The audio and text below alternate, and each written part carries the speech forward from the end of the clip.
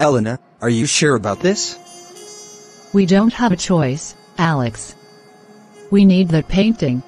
But breaking into the museum at night? It's our only shot. Besides, it's just a simple job. No one will even know we were here. After the robbery, meeting Boss Victor at our safe house.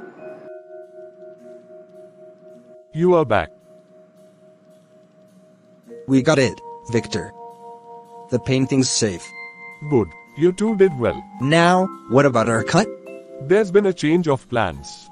Elena, something's not right. Victor's acting strange. I know. He said there's a change of plans, but he won't tell us what. We need to find out. I'll keep him distracted while you look around. Victor, what is the change in plans? Ah, Alex. You are too smart for your own good. Let's just say you won't be getting your share anymore. Let's see, is there anything suspicious? Hey. What is this? Money laundering. Illegal arms trade. Elena. I found out what he's up to. It's much worse than we thought. So did I. We need to expose him. There are lots of ledger documents here. Remove the memory disk and let's get run out of this place.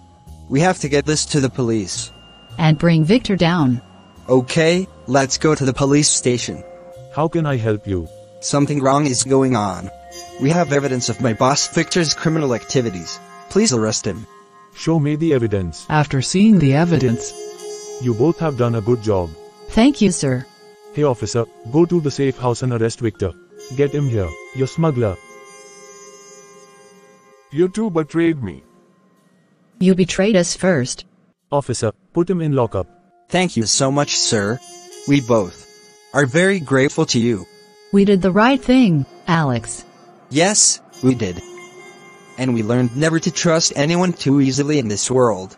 We must too stop this illegal activities like robbery and live a dignified life. Yes, Alex, you are absolutely right, or we will be in same position where today Victor is.